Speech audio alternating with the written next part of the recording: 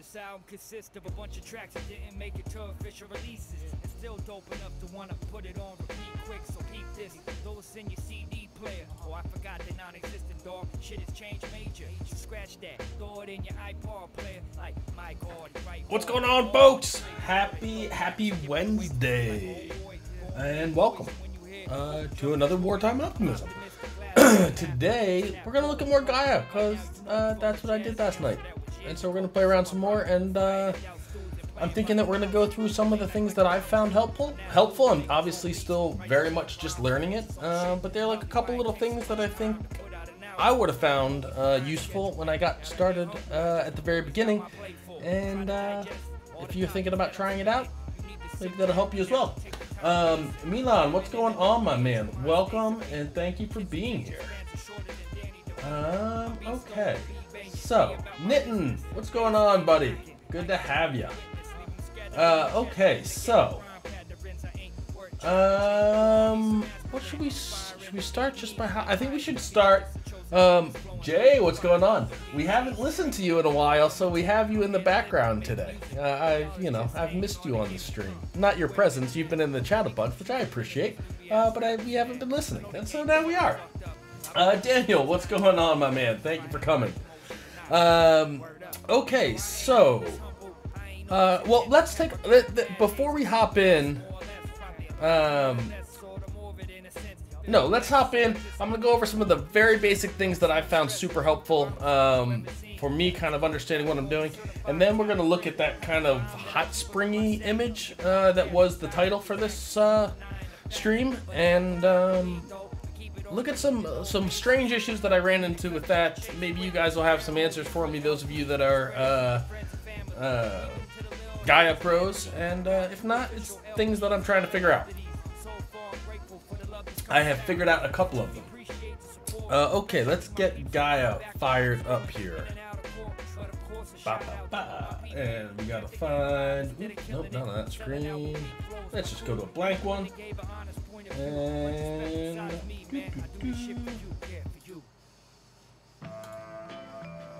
And let's make sure you can see. Ooh, I'm gonna be covering some things here. Let's maybe move me out of the way because we actually need the bottom right corner of this. Let's do a little bit of organization here. Let's move that down to the bottom. Like that, and then let's move me away. Unlock that. Yeah, we actually need. I'll try and stay out of the way as best as I can. But hopefully then we'll be able to see some of the stuff. Miha, welcome. Thank you for being here. Nitten for monitors. I am a huge fan of the Dell Ultra Sharp series. Anything that has their premier color, which until you get into like either 30 inches and above or 4K and above, aren't that expensive anymore. I've been using two of them for forever. I have the 30-inch U301 something or another, and then a 24-inch that I have vertical over here. For color accuracy and price, I don't think you can beat them, and I've had no trouble with them. And at least I don't have my secondary monitor like truly calibrated. My main monitor, you can store the calibration on the monitor itself, so that as opposed to on Windows, which doesn't do color management well, and sometimes you look at a Windows Explorer and things look messed up, and then it looks right in Photoshop and wrong in this and blah blah blah blah blah. Windows really needs to get it together when it comes to color management. But you can load the profile onto the monitor itself and just bypass all of that. So Dell, anything that has premier color in the name is the way to go. And then I use a X-Rite iDisplay Pro, I think is the name of it. X-Rite iDisplay Pro for calibrating both the Wacom, the Cintiq, and the Dell itself. So yeah, definitely check it out. Ever since I switched to the 30-inch, I'm a huge fan. Miha, I keep all of it as far as gamut goes at sRGB. Most 99% of the time that anything that I make is being looked at professionally or otherwise, it is on a device of some sort, which means sRGB all the way. If you do stuff in like Adobe RGB or anything else, then you end up with colors that might look great on your screen, but then, you know, you send it to someone that just is looking at them normally and it looks like crap because it clamped everything down or whatever else. And so I've found sRGB to be the most foolproof way of making sure that what I'm looking at is relatively close to what everyone else is going to see on whatever device they're looking at it. With the lone exception of there's been a couple of print projects where we were doing a lot of calibration. It's a long story that's not worth getting into, but we were going back and forth with like the most minute of color changes that I've ever dealt with from a client. And it was specifically for print. It was only for print, and for that one I did switch to Adobe RGB on the monitors so that I was getting a wider gamut and I could see smaller changes. That was a giant headache that I hope never to have to ever do again, to be 100% honest. So yeah, a lot of people will disagree with me on that, but at the end of the day, I want it to look right on a phone or a tablet because that's where it's most likely going to be looked at. The only Apple device I still own is my iPad, and for any project, when I'm sending out finals, I typically will open them up on my iPad to look at them very quickly just for a sanity check to make sure something crazy didn't happen. Apple products, obviously there's more Android and Windows users overall than Apple, but across Windows and Android devices, the color standards are all over the place, right? Like, this is a Google phone, and its color looks very different from a Samsung phone, which looks very different from a Motorola phone, etc., etc. Apple devices, whether you're talking about phones, their monitors, or their tablets or computers, are very consistent in color. They tend to be a little bit less contrasty and a little bit warmer to my eyes. And so as far as the largest percentage of people that are actually going to see one of your images, the chances are it's going to be on an Apple device. More likely than any other guarantee that you can look at. So that's my sanity check. Take a look at everything on an iPad. Just to make sure. And if it looks good there, you're probably fine. Actually, the reason I bought that iPad initially was only for client reviews. So that when I'd be going to a meeting, more often than not, I'm their office, they're not at my home office. And having that with me, that means no matter what type of monitor or display situation or projector situation they have going on in their conference room, I have something that if we look at it and it's completely blown out or too red or too green or whatever, I've seen it all at this point. I can show them on my iPad and say, like, this is actually what the color is. You guys need to fix your monitor. So yeah, I hope that answered your question. Yeah, color management is a nightmare. I've wasted too much time trying to read up and understand it. Jafar, I'm doing great, and I'm glad you noticed that Sinuous is back. Sinuous is back because it's been a while since we've listened to him, and I've missed him. Okay, so all right, let's get into a little bit of Gaea. Ever since yesterday, I have this like mind thing where every time I go to say this, I get stuck between Gaea and World Creator. I'm sure that'll change, but for now, that's what it is. So, one thing, we're going to try not to pan around too much because it's a nightmare. And they have preferences for navigation. I've set the sensitivity down to 1%. It's still all over the place. I've tried going up to 400%. These don't seem to do anything, at least not at the moment. So we'll do what we can. But I don't really have a plan for today. So if you guys have questions on anything that it looks like I might know, based off of the 2 images that I've shown you guys so far, and for those of you that missed it, I'll pull up the other one. Please let me know. Otherwise, I'm just going to kind of start making some stuff and pointing out some of the things that I've noticed. But yeah, this was the kind of quick image that I made last night, this morning. We might look at this in 3D because I learned some things. I tried some new export stuff with. I learned things. But let's make something. Okay.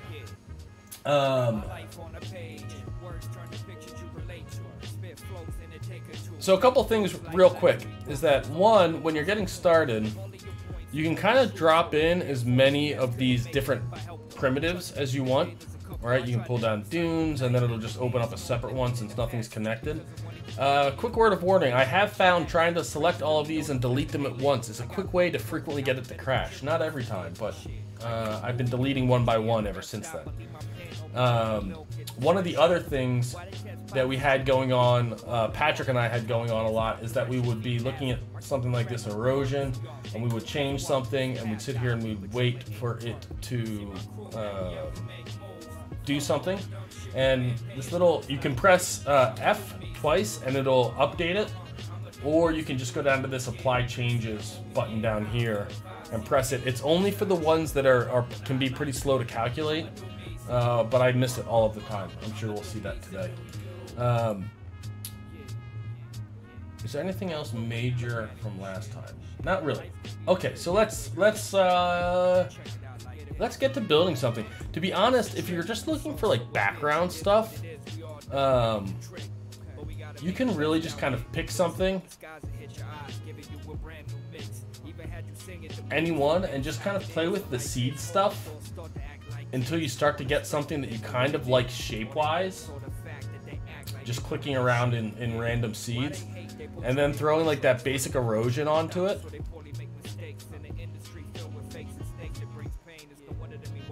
You get pretty good results like really quick, and for background stuff, like super simple. I still haven't quite fully figured out, the naming is kind of all over the place, I'm finding. Over here, and they don't have any tooltips. So I just do a lot of clicking and kind of see what's going on with things. One thing that's worth noting is that, so if we're adjusting the scale, and scale is something that it never quite does what you expect it to do. Or at least I have found that I guess wrong as often as I guess correctly on whether lower scale means bigger or smaller or tighter or looser or whatever it might be.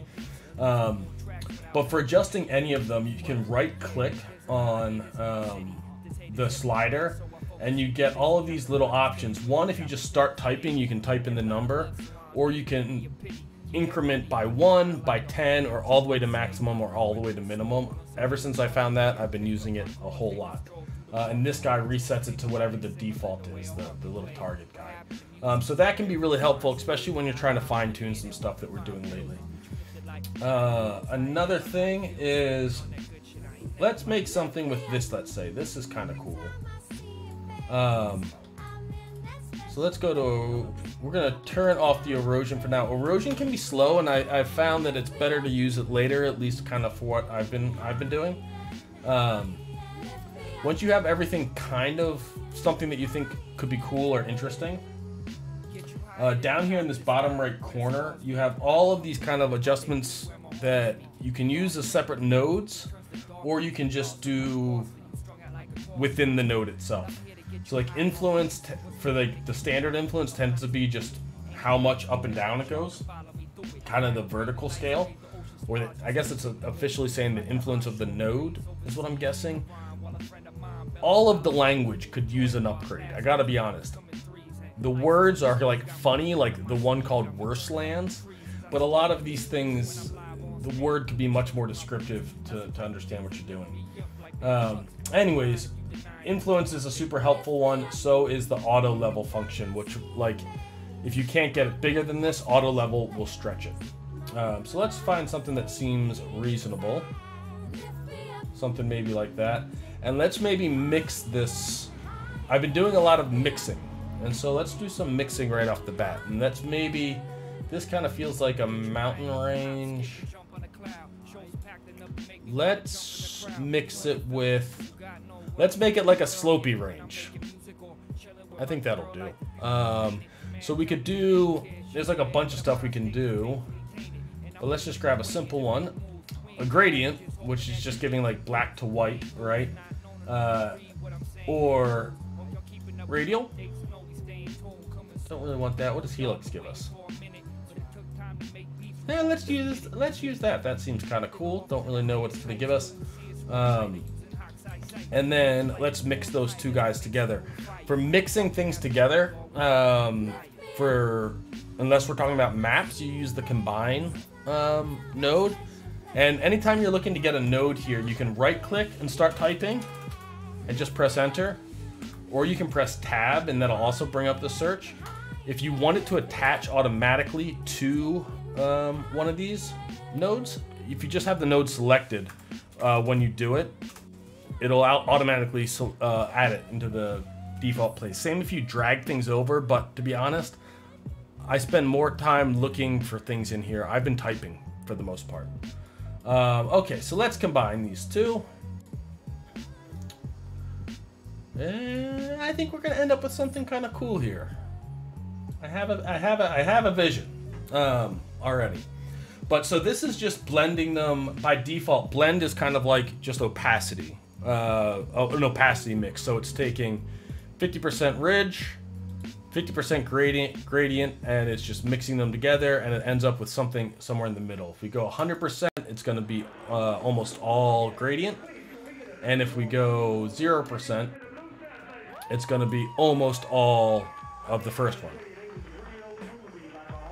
Let's go back up. Let's look at some of the other blend modes. We're going to be doing these a bunch. It's important to understand it, and some of them kind of make sense and some of them don't, depending on how familiar you are with like mathematical operations and whether that's comfortable for you guys or not. But let's go. The three that I've been using, I think the most, let's say, is screen, max, and min, and then add a little bit as well. But let's get that for now. So if we set this to screen, what it's doing is it's just like in Photoshop, it's taking the layer underneath down here and it's screening it on top of this layer. And so you end up with it just everything getting lifted. Add does it similarly. I think it has to do with exactly how sharp it is. Screen's a little bit softer. I'm not sure exactly what the math is doing there. Max, however, let's go ahead. So right now you can see that our gradient is above pretty much everything on our ridges. Let's go ahead down here in the bottom right. There's a little check mark that says drop it to the floor. Oh, we have that one little piece that's sitting there. There's a bias gain change here. We're going to actually do it with a node bias gain, which kind of lets you move things up and down and kind of do like an FFD type transform for you Max users out there. But let's go back to bias gain really quickly, and what we're going to do is we're going to I still don't fully understand it. I do a lot of what we're doing right now, which is like, okay, so bias like either clamps or stretches the scale, and then intensity moves it. So now we can see we still need to drop this guy down to the bottom. We should still have an option to drop it to the float. And then let's take this guy and maybe lift it up a little bit. I'm sure you can do it down here, but I am just going to do it with another bias gain, which I have found handy and it makes sense to me. And so we're just going to take this guy and move it up. Bias gain, and you want to go back and change something before it and see how it affects afterwards. You can click around without it moving. To get back to where it's not pinned, you just go to wherever the pin is and press F. Or if it's on something like this, you can press and it's pinned. You can also just, wherever you are, if you press F twice, it'll de-toggle it. Not the most intuitive in the world, but it makes sense once you get it. Okay, so let's go back to our combine node here. I know we're kind of stuck on this, but these are kind of like the basic things that I very much didn't get at the beginning. Oh, and I got to be mindful to keep this guy on the left here so you guys can see what I'm doing. Okay, so what Max node is doing is it's going through the entire thing and at every point looking at the two different surfaces that we're combining and picking the highest. So it's not adding anything together. It's just looking at each pixel, basically. So as opposed to screen, which gives us kind of like a sum of these two nodes, right? On top, layers that on top of it. Max gives us just whichever value is greater at any given point, which is how you can see how it like sticks out there. So there are some things that's super useful. As you would guess, min does the opposite. It takes whichever one's less of the two. For this one, what I have going in mind is that I'm thinking this could be cool with this screen. We don't want this sheer cliff face here that's coming from our gradient. And so another node that I used a lot is the blur node. And I think what we should be able to do is, since it's just a gradient, if we blur this a whole bunch, you can see how it's softening those edges so that we don't end up with a steep thing there. And then now,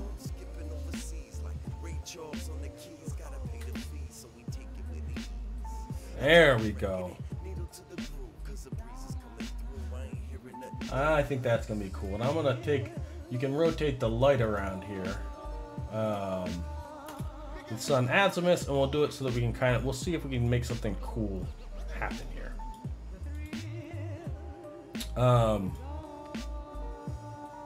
So because this is pinned, I can go back to this bias gain and like turn it up again and see what the end result is after it gets mixed. Can be helpful. Okay.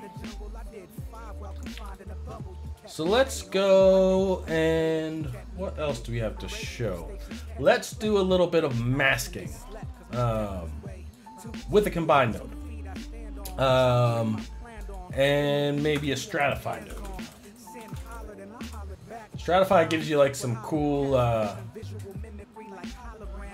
kind of minesweepery looks to it, and it can be, yeah, it's pretty crazy.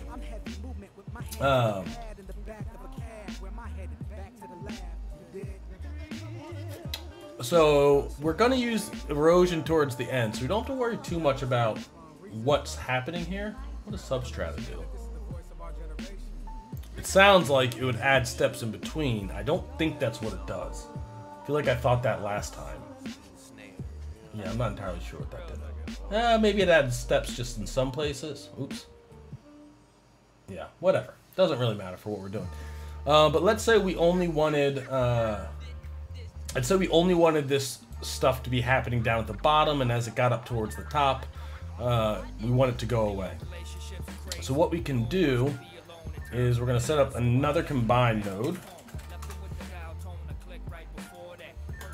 Right, so we still, let's turn off that. So we're going to combine what it was originally with the stratification here. And right now it's going to give us kind of just a softening of the effect, which is sometimes super useful. But we can also go back to this combine node and we can grab a, what do you want to do? We want to do a height mask. Okay, so if we want to now see the height mask, but we want to see it on top of the geometry, Chop pointed us in the direction last time. You say pin as underlay, which the shortcut's G, and you get a different color. You get a little purple guy here. Now if we go up to the height mask, we can see what it's doing. So if we want it to kind of stop somewhere as it climbs up this, we just sit and adjust these values until it looks right. So we just kind of pull the mask down. I want it to kind of wrap over here, I think. And then fall off is basically how much of a gradient it pulls. So if we make that 0, obviously we're going to get like a hard line. And if we make that, you know, some big number up here, it's going to be super blurred. But we want something kind of in the low range, I think. I think something like that. So then we can take that map and plug it into the combine. And now it's just affecting the bottom, which I think that we can do better. Maybe what we want to do is before the Stratify. So Terrace does a similar thing.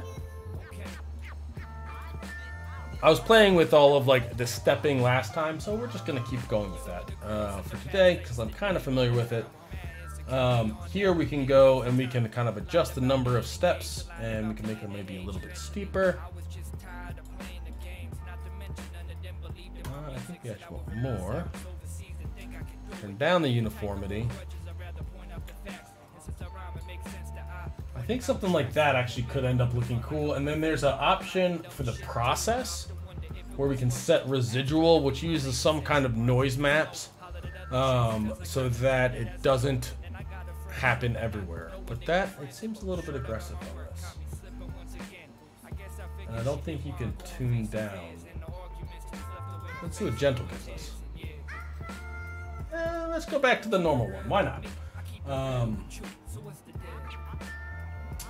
Jafar, we will talk about the export because I had some issues trying some things as well last night / this morning.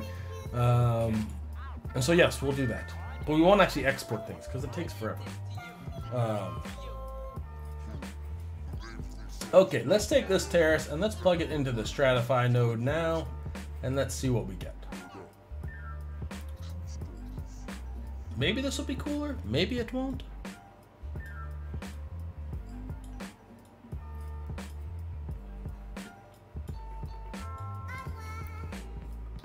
And then that, let's weaken it a whole lot. I have found that whenever you start running into these sheer verticals, since everything's obviously being computed from a depth mask, right? So you can only go up, you can't go out, you can't have overhangs. The more of those you end up with, the worse your final result ends up looking. So can we get rid of it? What does filter do? Yeah, I have no idea what filter's gonna do. It didn't do much.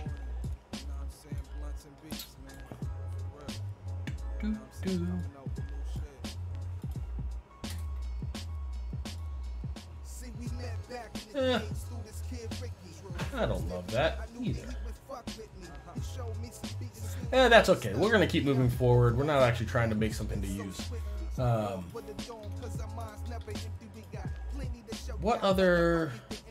I did end up doing like a lot of these combines and then recombining it with itself things. Let's there are two other ones that I know I used a bunch, which was Carver. There was Carver, and then there was also Shatter, which I liked a lot. And I remember them being oh, there we go. That's kind of fun. Sweet. Not even gonna mess with any settings. I like it.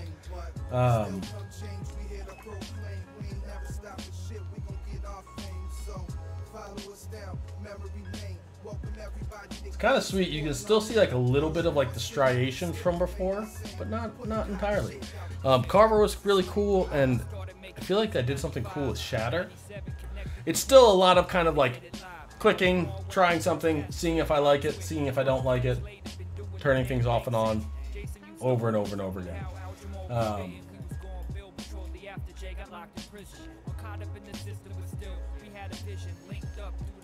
I feel like when there's an apply change button, it should be like bright red flashing, because I usually sit and wait for it to update, and then you realize I've been waiting for nothing.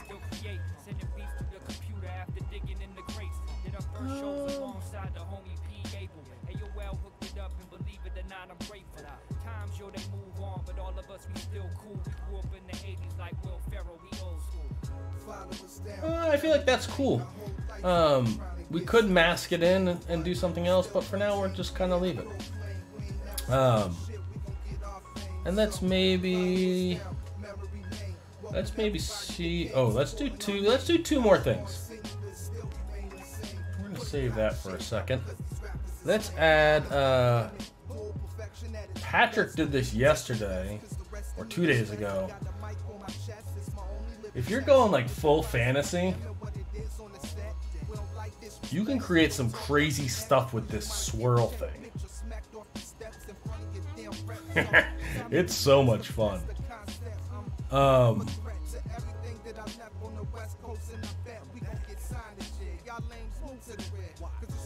I dig that. Should we keep it? Let's see. This is one of the places where you sometimes get some really fun results by mixing it back in with where it came from. And then I've typically just kind of been going through and clicking. Ooh, that's kind of fun. Let's see what happens if we throw Max in there. Oops. I think Screen might be the most fun on those ones.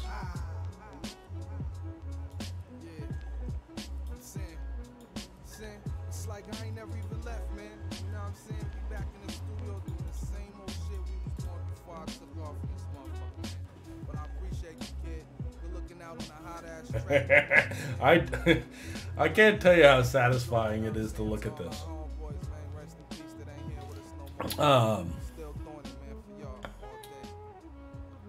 Okay, I think we'll keep that, and then let's just let's throw an erosion at the end, and then we will move into how I've been exporting things. Or no, before that, we'll do a little bit of color stuff.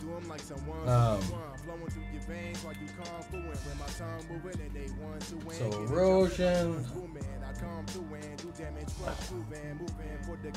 I've been doing a lot of guessing on erosion. I don't really ever know what kind of comes from this. Inhibition, I think, is like how filled it gets. No, not really. Excuse me. Scale. Let's see what happens if we move the scale up.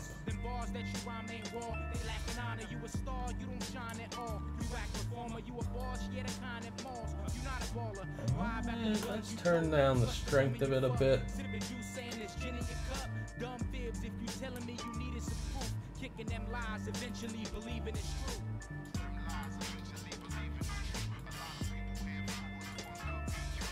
Nah. I feel like that gets it like too soft. Ooh, what happens if we add river sing? I haven't seen that check mark before. I'm gonna guess we're gonna get some. Ooh. We're gonna leave those guys in there. Why not? Okay, let's put some color on this thing. Now, color, I feel like I did a little bit better this time. Right? There's like some sense of color in this scene. But the first time I went through and did it and looked at it, and I'll actually show you. Let's save this file. Let's just save it to the desktop. Wartime.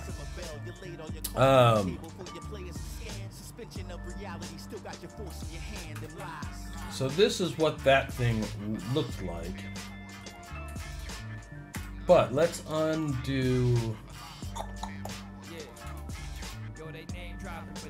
Where it go? Oh, measure. No. Oh, here we go. 512.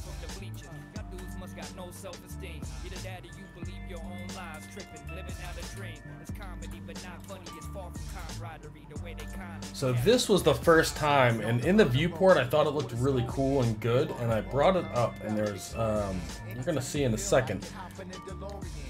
There's a couple little settings that I found that really help, and a couple that really hurt.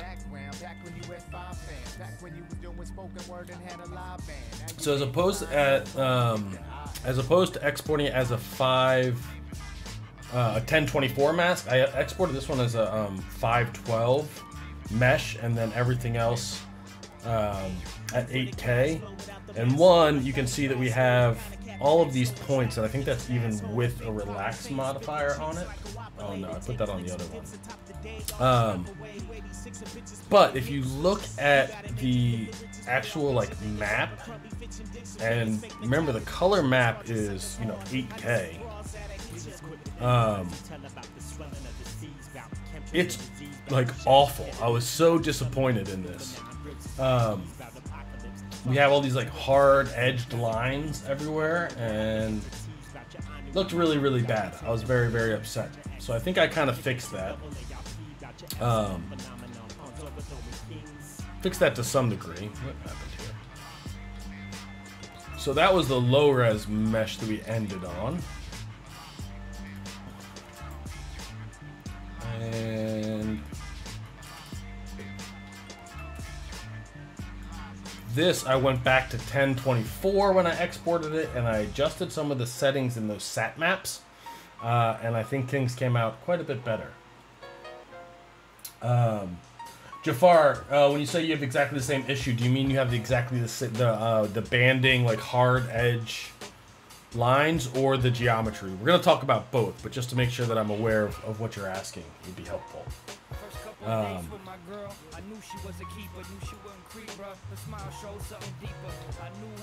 Okay, so let's have a look-see here. And so with just a couple of tweaks to the diffuse map, I still don't mind that line. I'm not sure what it is. It might actually be the edge of that mesh. It is. I obviously just duplicated it, but these all got a lot softer, and like the colors on the edge, as a combination of like geometry, normal map, and then noise in the colors, they don't hold up if you get super close still, obviously, but at a distance I feel like they look a hell of a lot better. And I'm not still these little lines. We're going to talk about some of those at the end if we have time. Those are some of the issues I'm still trying to figure out. But let's have a look at how I got the color maps kind of to work for this, and the one little tweak that goes from super ugly map to pretty good looking map. Can you guys hear the 1080s or the 2080s jet engines? They're going.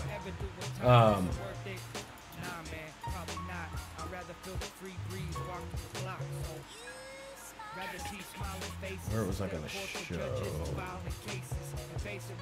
Open with Adobe Photoshop, and then the other one,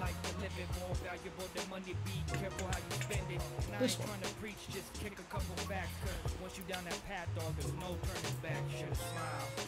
So this was the second map, and you can see we still have some of these like super hard lines, which I'm not sure where that got introduced.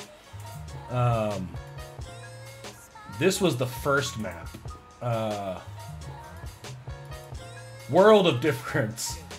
This is terrible, and that's 1-to-1 pixels to pixels with the screen. So let's go in and have a look-sees at some of those issues. Okay, close that. So we have our erosion node, and I watched a couple of videos. I don't feel like there's I haven't figured out what like a best practice is for this yet. I've just kind of been layering it. The last file is a mess. What can you do? But so let's go and let's just kind of see if we can find like a base color to work with. I found to be helpful.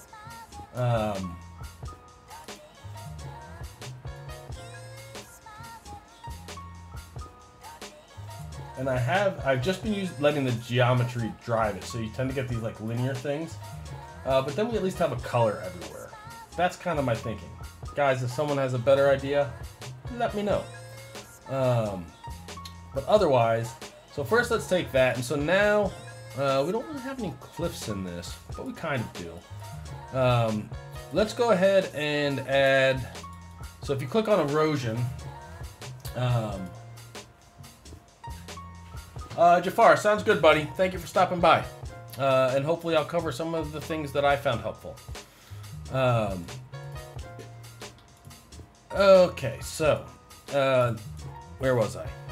So first let's grab erosion, and let's grab the flow pass might be really nice for this one. which you can grab directly out of here, but I've just been doing it with a node because I don't know, it feels better to me. And for some reason, it always defaults to tertiary when I have found primary to be like the main one that I've wanted to work with.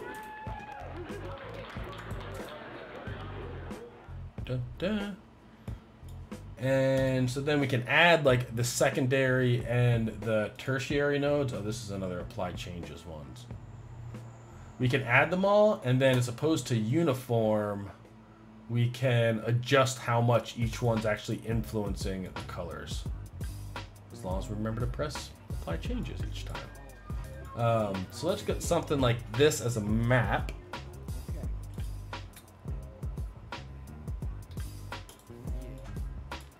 And then let's let that drive another sat map. And since this is the flow, let's maybe make those green for now.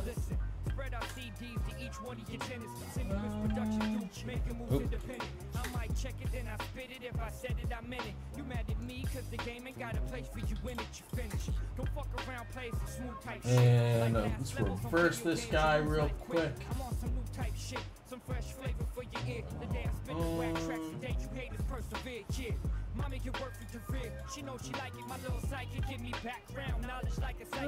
And we're just gonna click until we see something that's kind of interesting. If you want more variation, you can add jitter. Sometimes helps, sometimes doesn't, in my experience. Sure, why not? Let's just go with this for now.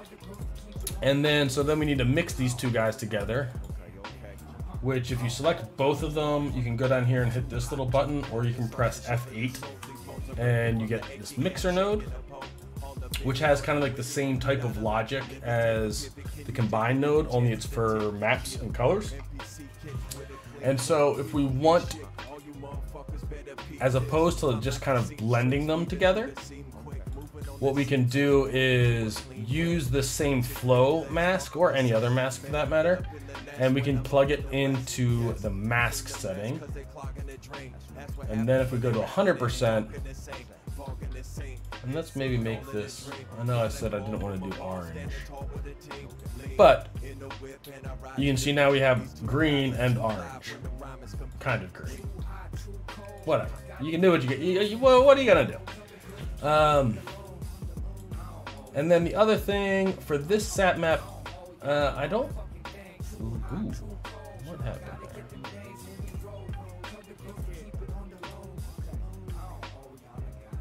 I got like one quick glimpse.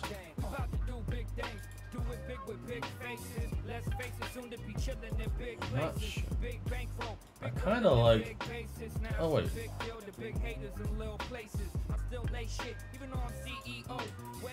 I have no idea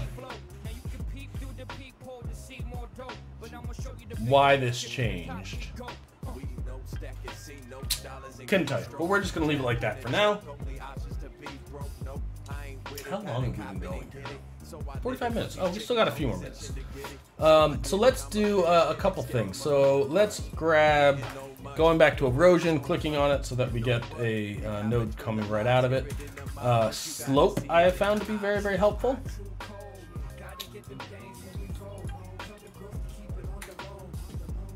Slope being kind of exactly what you expect it to be.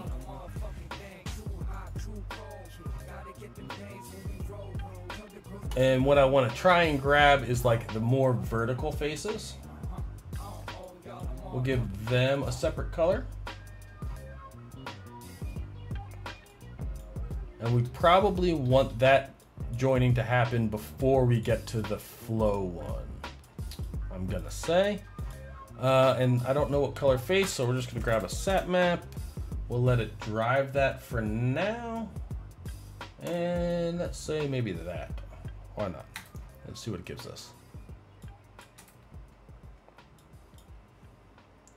Let's add some jitter.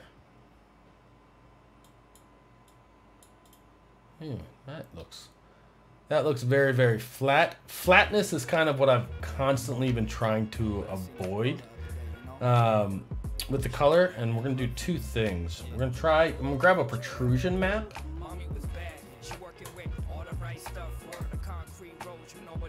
Which we'll see what this looks like. Protrusion kind of picks things that are sticking out, as you would guess. And let's have that drive the actual sat map, which should give us variation on these guys in and of itself. And then we'll let slope actually do the masking. So we're gonna grab these guys, F8 again to grab another mixer. So you can see here that's just kind of blending it everywhere. And we're gonna throw in that mask, which should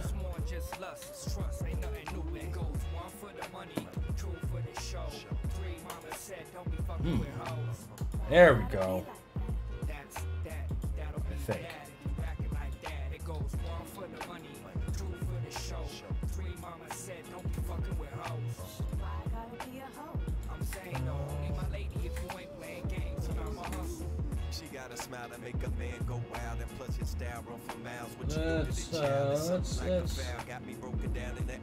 Let's just make this a little bit more drastic. I can't tell if it's doing the thing that I want it to do or not.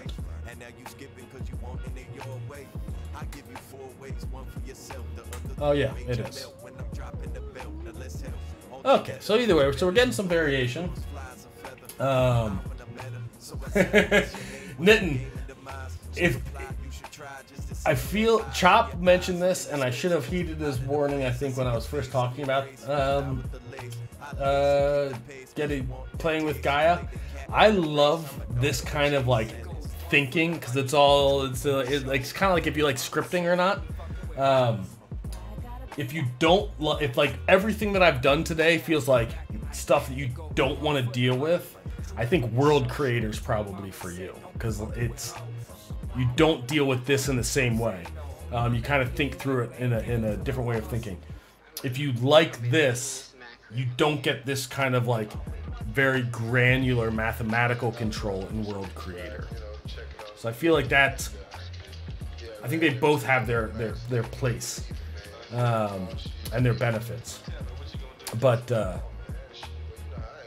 I've been playing with this now for 2 days worth of free time straight, because I really enjoy it. Okay, so let's plug this guy into our mixer down here. And now let's find one of those spots. So this is what was kind of like messing me up before, was that I was looking at stuff like this and I was assuming that how this looked was like pixelated and everything else was because I was looking at it in 2K up here. And anything above that, if I hit 4K, it'll go through and crank through to get it. But even using my entire CPU, like that's a couple of minutes away, at very least. And so I was assuming that why this was looking, not great here was just the resolution thing. That was not the case. If we go to this map and we zoom in, like this looks pretty cool, but a lot of what you're seeing is the light. If we turn off the 3D so you're just seeing what the map is, you can see how banded and everything else this is. So to fix it, I did a couple of things. First things first, inside of these sat maps, in post-processing, noise. It is super duper helpful. Let's look at specifically just this map. This map looks awful here, right? You can see how harsh these edges are. In post-processing, we can just go in and we can throw like 1% noise in, and it starts to break up that edge. Now, granted, this still looks very like bad substance or, computery, but we're layering it all up, and it's really just that hard edge that we need to get through.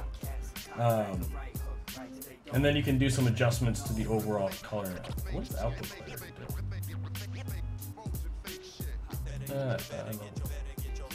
Not sure. We're gonna leave it off.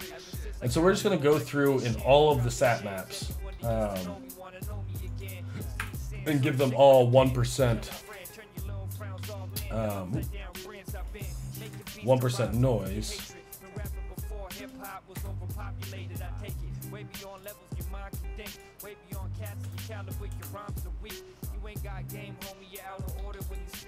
So we could always bring that definition back if we wanted to. Now if we turn the sun back on. I can't explain to you what this issue is. Oh, yes, I can. I was pinned there. Each now and again, you have to go back and refresh stuff. And I don't know why. So now, if we zoom in again here, yes, you can see that noise now, but that can get hidden with details to some degree later on. I found noise to be super duper helpful. Let's see what else we can do here. Let's go ahead and add on some kind of variation that's height from top to bottom.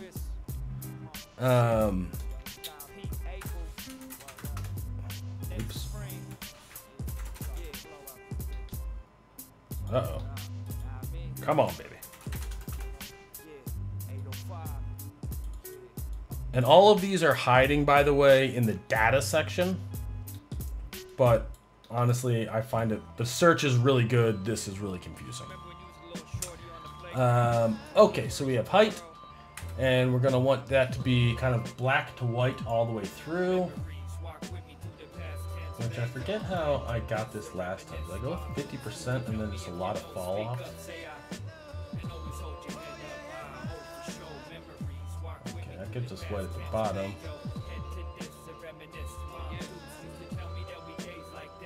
Sure, why not? Oh, you know what? Normalize might give us what we want. No, normalize does not. Jay, me as well. We'll do export in a second. I know we're running a little long on this guy, but we'll just keep going, and we'll go through at least export.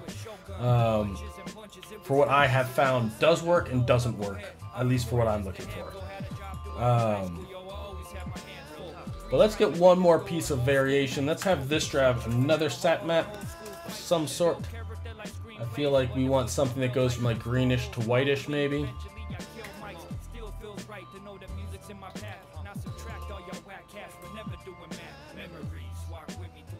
There's a reverse option if you like just have the colors in a different place. And there's also bias, which lets you move things up and down. So the way I got this white level to sit right in the middle was just playing with this bias function. So we do something like that. Maybe we add a little bit of jitter, see if we like that or not.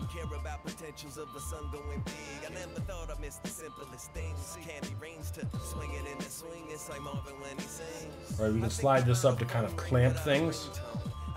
Let's take something like that, and then we'll grab that and that. F8, or just this little button down here, or it's just called a mixer node.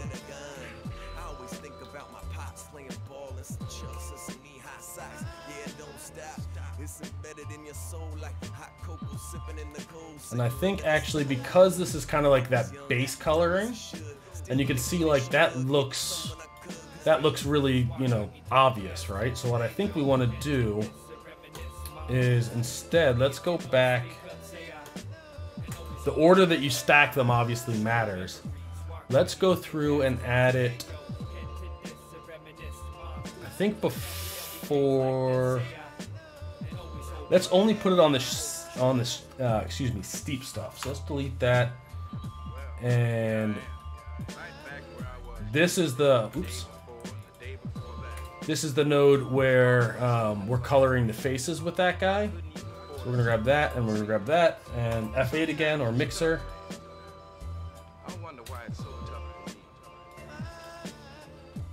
And which color do we like?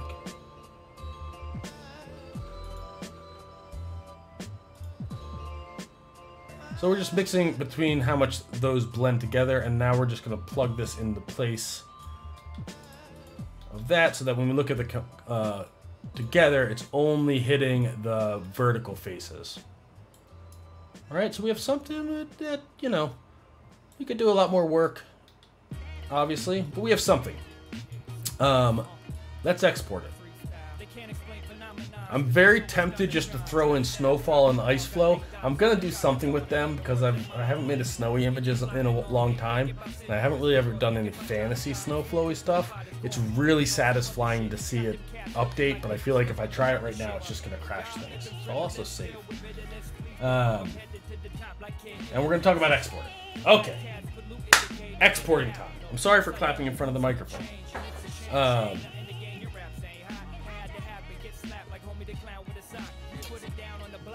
We need snowy flakes. Knitting, there will be snow soon. There will be snow with something soon, but not today. Not today. It's so satisfying.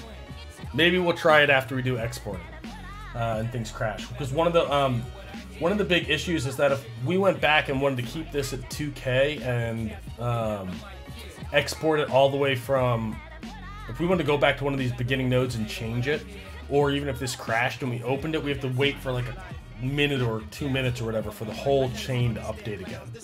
So we could adjust erosion without affecting things time-wise that much. If we went back before all of that, it obviously has to think through the entire node stack, and at 2K, which doesn't seem like a lot, it still takes a lot of time.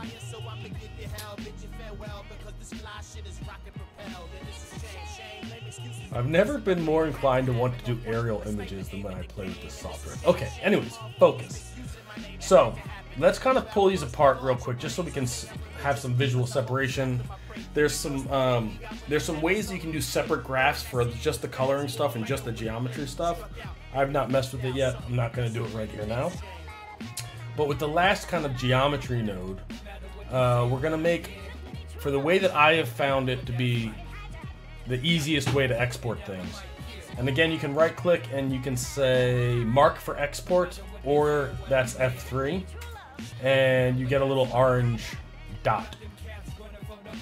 On the right side over here, you get the build, which is what's going to be built when you try to export all of this stuff. So right now, I'm going to put one on the erosion itself, because if it's going to go through and I'm going to let my computer work for like 20 minutes, which at 8K in a terrain like this is about how long it's been taking, somewhere between 10 and 20 minutes. The nodes on the other one, though, are kind of stupidly complex.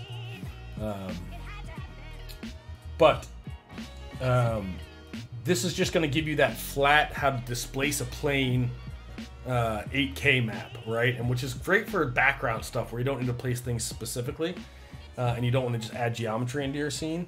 That's really awesome. So I might as well export it if we're going to export that, but that's not what I've been using in playing around. What I've been using is, you find it down here. It's the mesher. You guys have probably already found it. And so for mesher,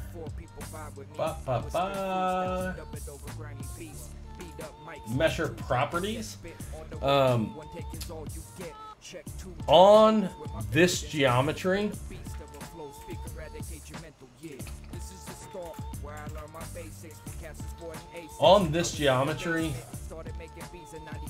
the 512 map, 512 geometry with the normal or the details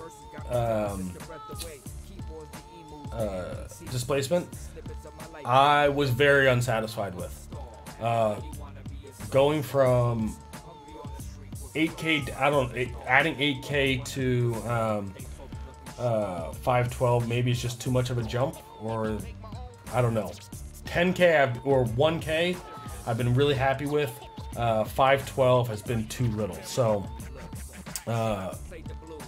that's by obviously no means definitive, just what I have found so far. I've generally been happy on all of the exports that I've done at 1024, and not happy about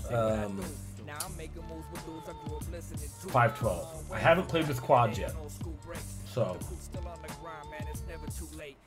Don't know about that yet. Just leaving everything else the same except normalized. I've been changing 1 unit to 1 meter, and that just brings it in a little bit better, I think. I don't know. It doesn't seem to matter.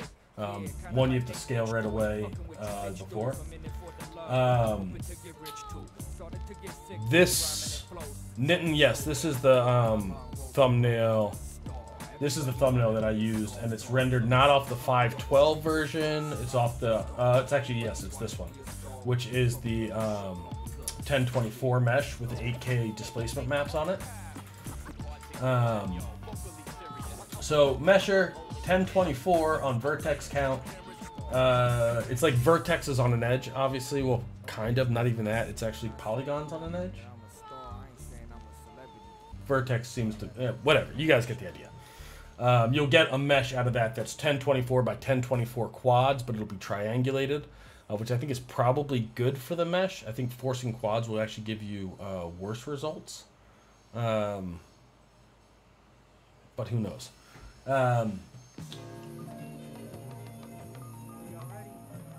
Where was I? Leave that as Mesher. And then the next thing that I've been adding is details, wherever that is. It's in data. But yeah, details node here. And for this guy, it's gonna, the only setting that there is for the option is the target scale. And so that, regardless of what size you're gonna export all of your maps at, that's specifically referring to the mesh size that you're gonna export. So for this, it's a 1024. So in details, we're gonna set that to 1024. And then I've also been exporting a normals map, and there's something funny going on that I haven't fully figured out yet. I've been doing a lot of normal map is the option. I've been going through and doing a lot of like swapping green and red, because it, like, just looking at it, I don't know. I don't have an answer. Something weird's going on. When I have an answer, I will let you guys know. But I've actually been doing 2 normal maps on this last one. You can also attach a normal map to details, and I will show you what the difference looks like. When looking at these, you need to make sure, I don't know why in 2D it shows you shadows. I wish I could turn it off here and leave it on in this, whatever, it doesn't matter. So here's the normal map that it's currently creating just straight from the actual mesh node, which you can see super duper strong. We're going to turn it down a little bit.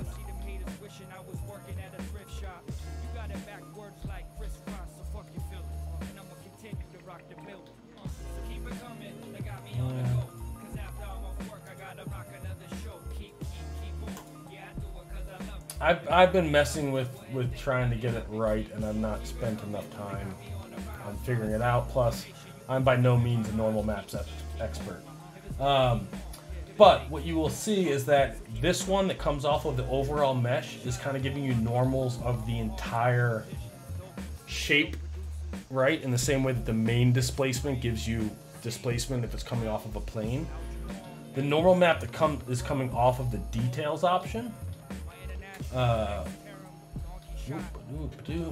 is giving you just the fine detail, and again the default weight is super strong.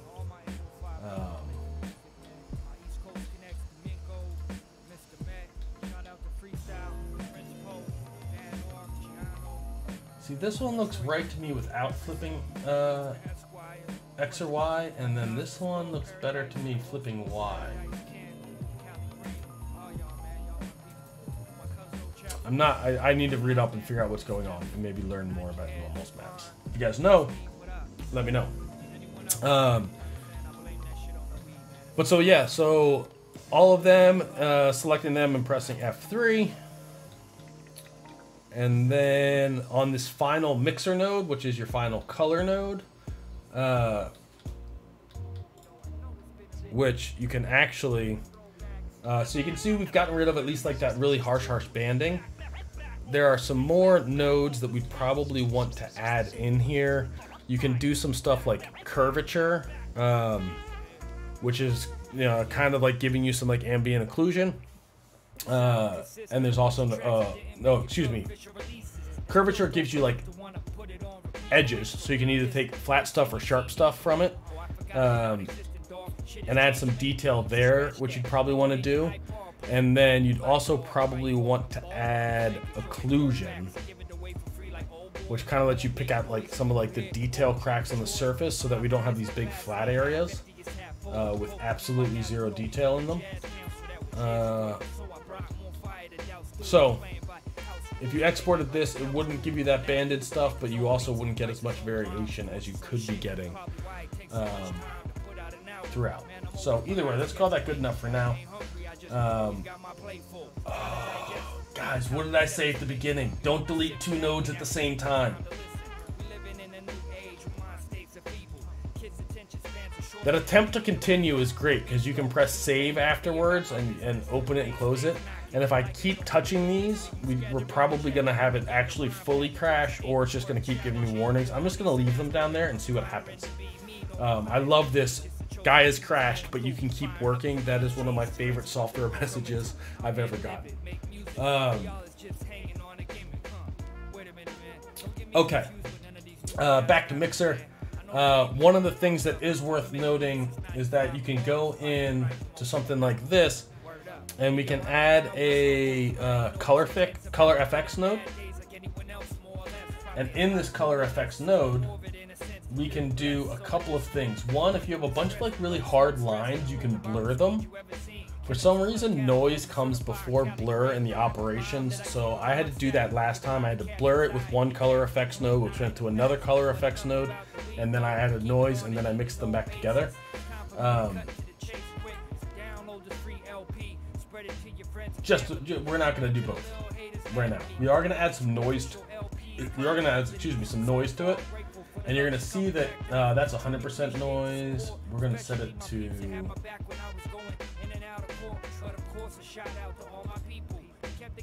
Oh, 0% actually adds a little bit of noise.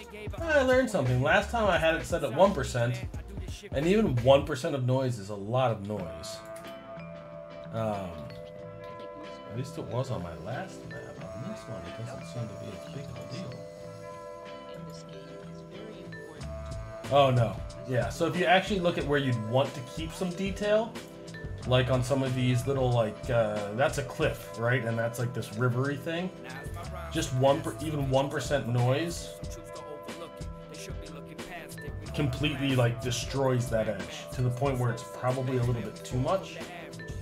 Let's take a look real quick at what 0% noise is doing. Even 0% feels like too much, and so to fix that problem, select those two, F8, you get another mixer node. There's probably a better way to do this, but I don't know what it is. But this way you can just go, and using blend, you can go from in between some noise and not a ton of noise. So if that's too much, that feels a little bit too little. Something like that. Anyways, you can also obviously adjust the overall color of things, the brightness, all of that stuff, or you can just export it and do most of that in Photoshop, which is what I'm doing. Okay, so let's turn lights back on so that we're not looking at that ugliness. And then on this final mixer node, we're going to press F3 on that, or mark for export. Yeah, seriously, Jay, it's like 0%. I guess maybe you'd want to use a lot of noise if you're doing that at the beginning, or maybe you put a lot of noise. Ooh.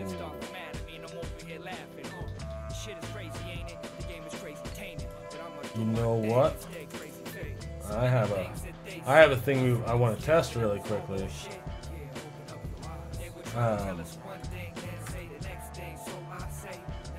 That gave me Yeah, it definitely does, Jay. But if you like Houdini, I think you'll be into it as you do more of this.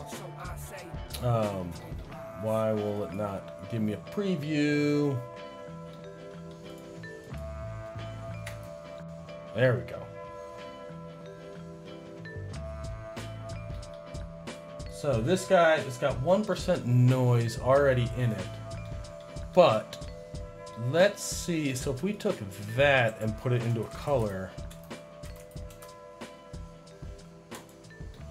effects. This guy, that's I mean, by default it's at 100% noise, and so that's a lot of noise.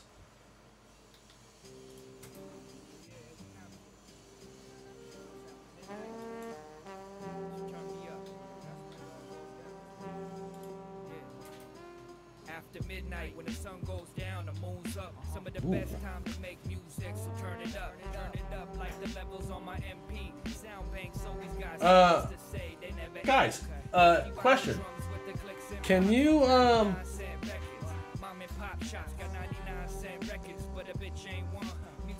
did the music just get really fuzzy, or did we have some interference happening on my headphones?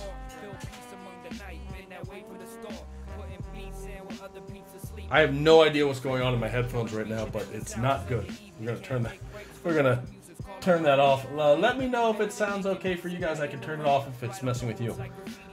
My apologies for that. Jay, I don't. It could be my headphones, but I have not organized all of the cables on this side of things since I built and moved all the things. So it could also just be that I have a whole bunch of cables messing with one another. Who knows? Problem for the rest of the day. Music is a tad loud. That I can turn down. Like, I don't like. Tell me, was that too much? Can you guys even hear it now, or is that good? You guys gotta let me know these things. I have no idea. I can't actually hear the mix that you guys are hearing. And I don't know the I don't know the effect of -5, dBs. Perfect. Thank you, Jay.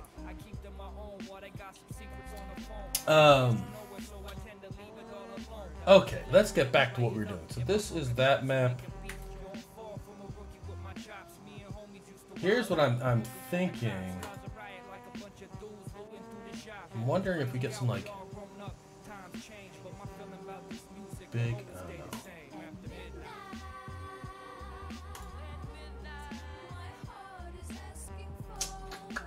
I'm gonna play with that more as like getting a good starting point to start working from.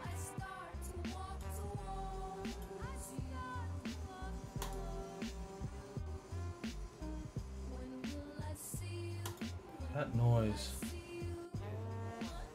Okay. This is where you end up losing all of your time in Gaea, where you're like, oh, here's an idea, and then you spend the next hour trying to figure out if you can actually make it work. Delete. One node at a time. One node at a time. Okay, we were exporting. Back to exporting then. Oops. At some point we moved that guy over. We'll fix that. So the mesher and the details was the big one. Most definitely for me. And then it's not the headphones. Guys, I'm so distracted by now. It's not the headphones because the monitoring is still super clear. So it's something before it hits my mic preamp. So it's something from the computer to that. Troubleshooting, folks.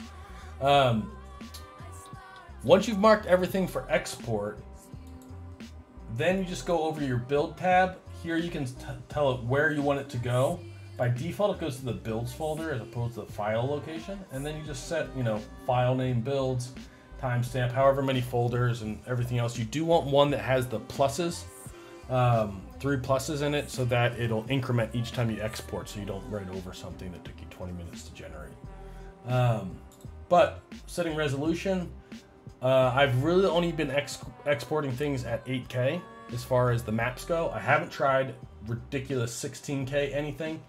And I haven't experimented with any lower resolution because, quite frankly, I couldn't imagine myself ever using it.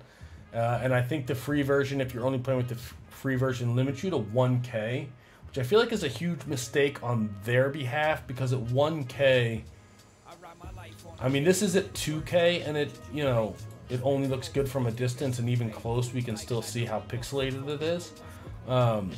If you're working in 1K, which I'm not going to change now because it's going to mess things up, I would be pretty underwhelmed, with the exception of like far background. Well, I guess if you're into games, you're okay with low poly stuff. Either way, yeah, I feel like they should give you at least a certain amount of time where you can export up to 8K. I have no intention of ever exporting anything smaller than 8K for the actual maps. Nitten, I will try 16K, and I almost did it last night. I was gonna make a little image, and then I ran into some issues, but I did with this unhide. Where's the little dude? Dude sitting like draped, and I think this camera maybe. We'll fire this guy up here. This is almost comical. So this is, I don't know how big this map is after it's got scaled. It's obviously not a mountain range size. It's like a large hot spring size. This dude is real size, and you're gonna see, this is an 8K map. You're gonna see what we get here in a second.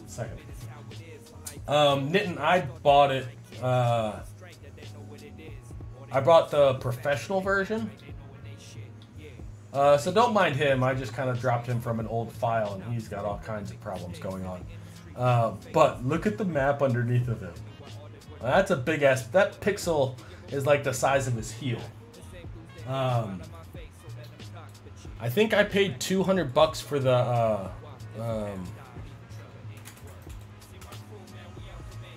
I'm pretty sure I paid $200 for the professional license. Where's the buy option?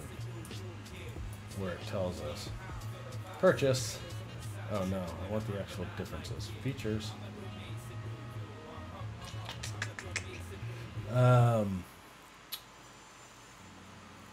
Yeah, so the free one, you're blanked on 1024 by 1024.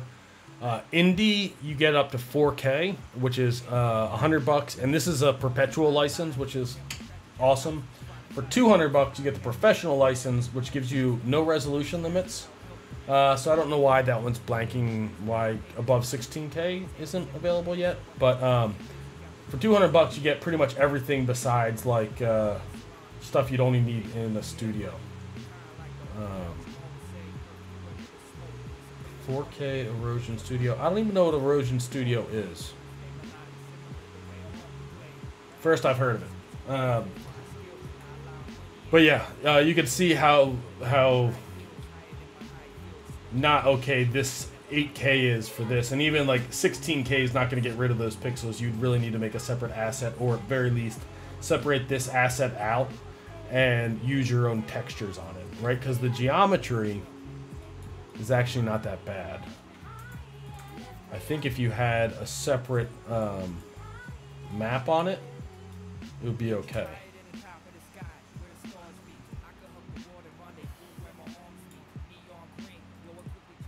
You will find out here in a moment. Let's turn off color, and let's turn off that and that. That thing needs some smoothing. We're not going to smooth that whole thing at the moment. Maybe it was actually, maybe smoothing would have fixed it. Another thing to check. That's the 1024 mesh with 8K maps. Anyways. Do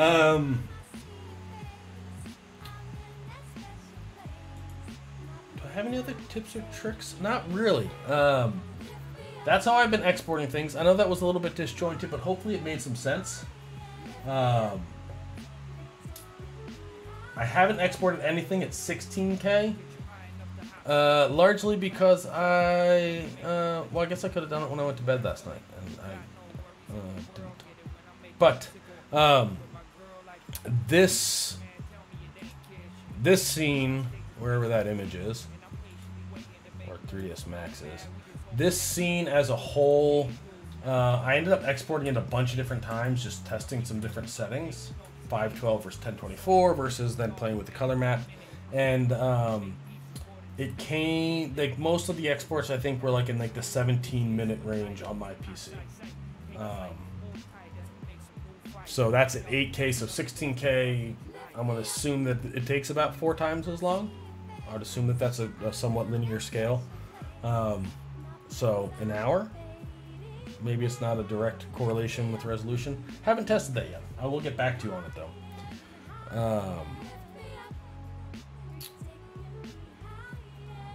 But yeah, then loading it in is I'm not doing anything special in it really. The relax mesh for this one, let's close this before we cause anything to get too pissed.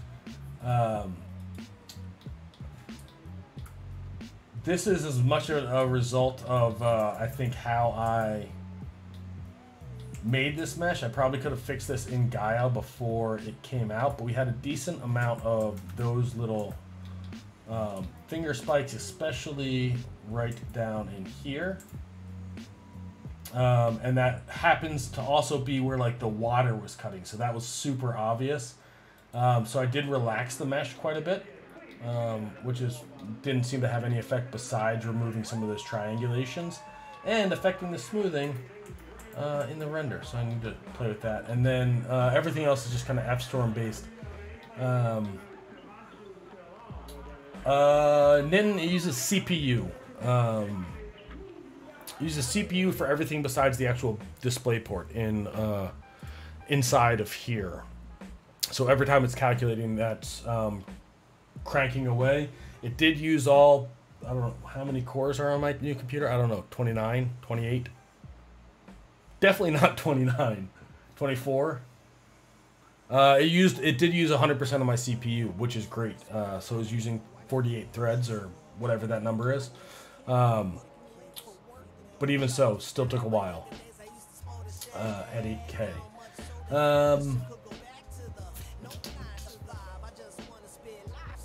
I'm gonna save and do something with this, I think.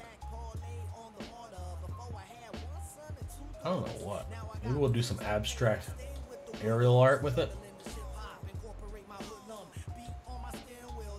I don't know. We'll save it for something.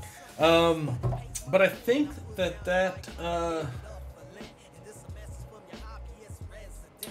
kind of sums up everything that I've learned. Basically, everything else has just been a lot of kind of playing. These profiles can be really useful for like reshaping terrain, getting rid of detail or bringing detail back. Everything else, there's some that are really fun and cool, and I haven't found a use for them yet. But I'm still definitely getting a feel for all of the features of it. I feel like hopefully that helped, though. I feel like I'm starting to understand at least how the software is thinking, and I hope that came across a little bit for you guys. And I'm sure that we'll be doing more at some point in the future as I get my hands better on this. But let me know if you guys have any questions while I think if there's anything else we have going on. Ooh, and little one's starting to wake up. Not yet, though. Is there any other big things? Don't delete 2 nodes at once. It sometimes works, but I think that's the main thing that caused crashing for me. The other thing that I did find a lot is that if I open... when I went back and opened up a new file, a lot of times it goes through and it thinks through the whole thing, and then it shows up and it looks all messed up. And I had to go back and basically like click through all of the nodes individually, or go back and F3. Excuse me, I think F3 is the refresh. No, F3 is marked for export. Refresh, F5. So for whatever reason, you have to wait for when you open it, you have to wait for the whole thing to load, and then there's like an error all the way back, like in 1 or 2 of these sometimes. And you got to go back to the beginning and F5 that guy and kind of click through the whole node tree. It seems like a bug, but yeah. And then as far as resolution goes, I've basically just accepted 2K. 4K, it's cool to look at, but it takes, you can't work at 4K. The only thing that I used it for was when I was trying to figure out what was going on with that color and banding.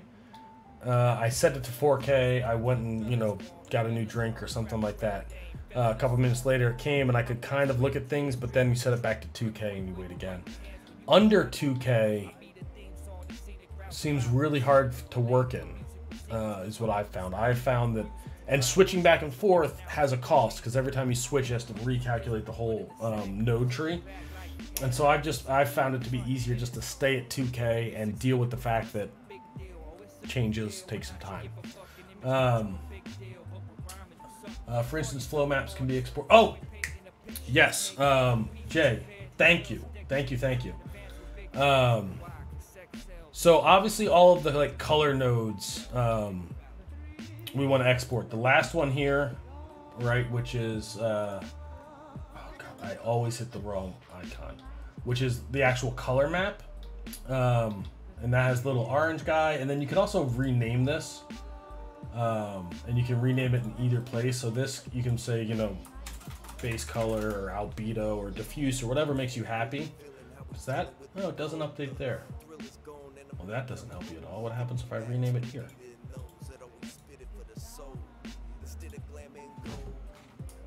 Let's call it diffuse here. Rename. Oh, and then, so it goes from one to the other, but not. Okay, whatever. So you set all of those to export. If you want something like the flow map, what am I trying to do? My brain's stopping.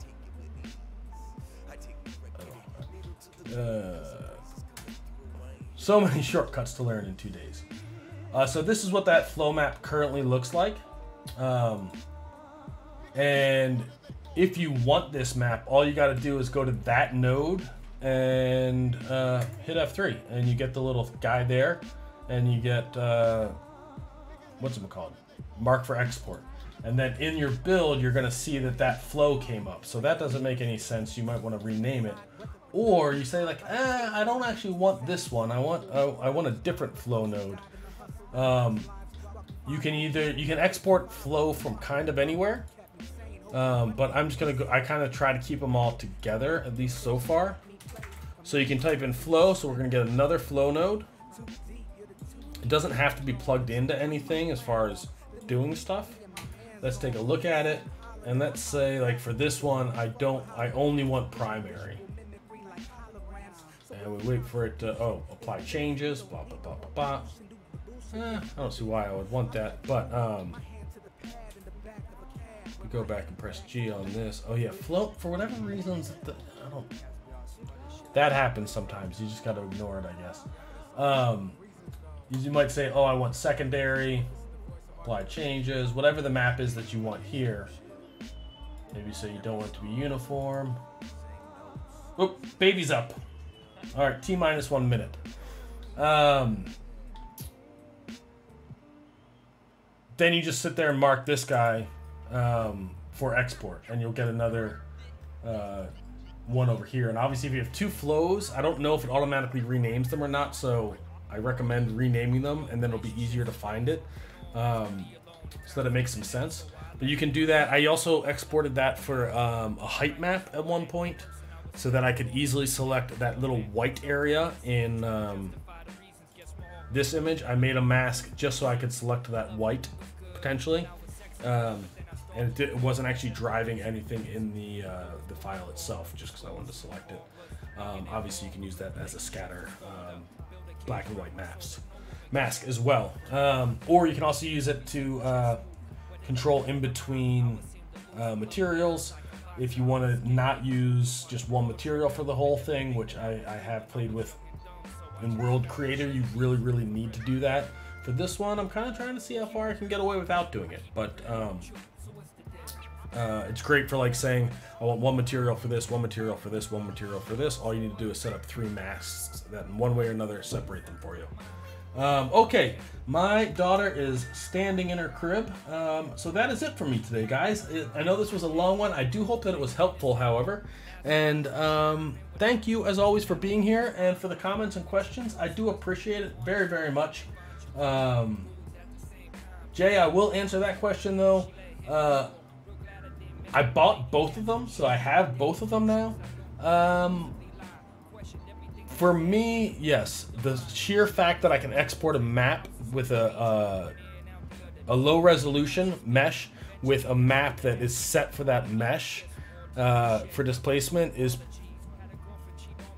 it would take a lot to overcome that. So hopefully World Creator adds that. I'm pretty sure their license was perpetual as well, so I'll be keeping an eye on it. I'm way more excited about Gaea than World Creator, though. World Creator is more fun and snappier. Gaea, I feel like,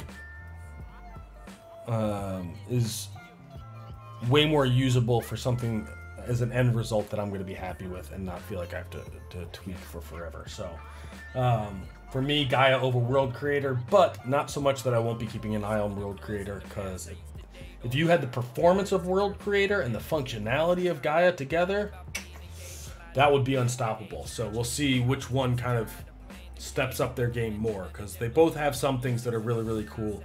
And Nitin, you know, as Nitin mentioned, if you don't like the idea of kind of thinking through all of the math and logic of the nodes to separate the things that you want to get out of it, then I don't know how functional Gaea will be for you. I think it'll just be more frustrating. If you like that, which I do, it's awesome.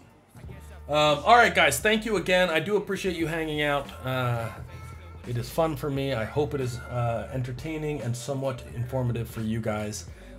Tomorrow, I'm gonna try to Procreate. The thing I wanted to do for Procreate this week, I still don't have it together, just because, well, this has distracted me and some other things. But I think we might just play in Procreate tomorrow. Maybe tomorrow will just be a sketch for an hour a day in Procreate, and I'll show you kind of at least some of the things that I've been playing with in it. That's the plan. Nitin, we'll do a little Procreate tomorrow. It's not the big thing that I had planned, but we'll play with Procreate, and that's the plan now, officially. Guys, thank you as always. We will see you tomorrow. Be well, be kind to one another. And awkward time. Where is it? All right. Cheers and beeps and boops, guys. Beep. Boop.